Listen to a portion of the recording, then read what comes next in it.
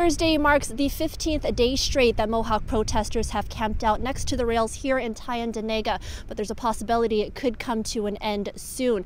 They are protesting in solidarity with the hereditary chiefs of Wet'suwet'en in BC, who oppose a natural gas pipeline being built through their traditional land. They have vowed not to move until BC RCMP remove themselves from that territory. Now, earlier, Public Safety Minister Bill Blair announced that the Federal Police Service has offered to move to the next town over.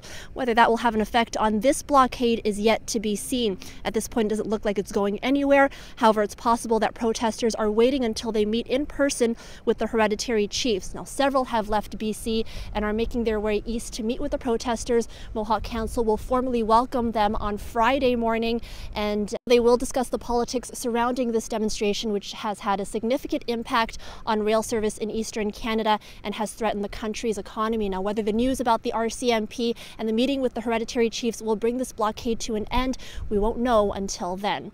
From Tyendinaga Territory, Natividad, City News.